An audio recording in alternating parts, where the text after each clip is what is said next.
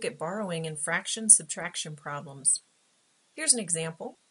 We're going to start by using improper fractions, which is my method of preference for algebra level math.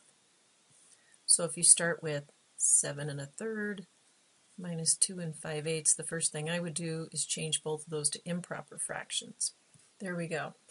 As soon as you change them to improper fractions, you no longer need to worry about borrowing or whether or not that's even a problem. It just eliminates it completely. For common denominators, I usually just multiply the denominators and cross multiply to get the numerators. So we've got 63 over here and 176 over here, and just subtract.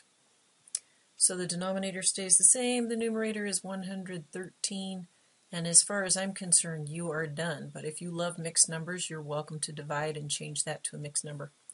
Let's look at another way to do subtraction with fractions, keeping them mixed numbers all the way as a stacked problem like this. So if you need common denominators, which we do here, you can multiply this by 8 and multiply this one by 3 over 3. This is where we run into the borrowing issue.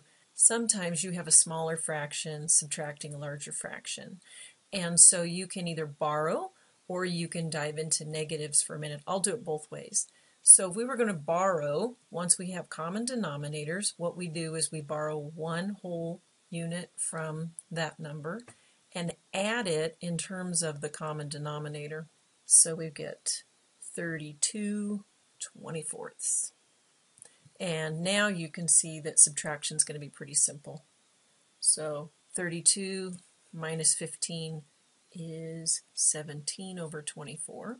6 minus 2 is 4. There's another way to do this with mixed numbers. So if we take it back a step, 8/24 minus 15/24 and express the answer as a negative, so that would be negative 7/24.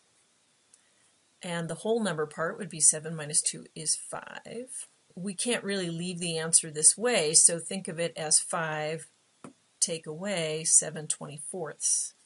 So clearly you have 4 left, and out of 24, if you take away 7, you're going to have 17 left, and that's the same answer. So now we've done the problem 3 different ways. The trick is to choose which way is your personal preference and stick with it. And that's going to work for you every time. As you can see, you get the same answer no matter how you do it, which is one of the things people love about math.